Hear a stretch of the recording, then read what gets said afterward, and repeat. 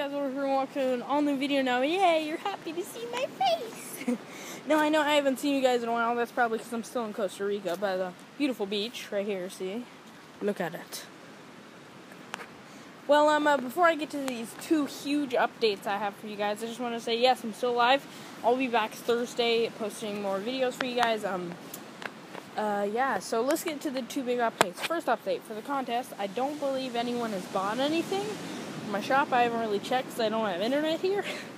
But I only have internet for little things, like if I need to do something important like this. But, so what I'm going to do is I'm going to up the ante. The first person to buy a product from my shop wins the contest. So just the first person. And email me. I'll put my email in the description so you guys can email me a picture of the product you bought, or just proof on your computer that you bought it. But, second update, not that contest, the new contest, my book. I just finished my book. I just finished Cascade, and you guys probably want to read it. I spent a lot of time on it. So basically, here's the new contest for the book. It's a really easy contest, but what I'm going to be doing is, in the comments of this video, or any other video very close to this one, I want you to put a number. It's very simple. I have written down on a piece of paper a number between 1 and 100. Now, I'm not going to change it because I'm not that kind of person.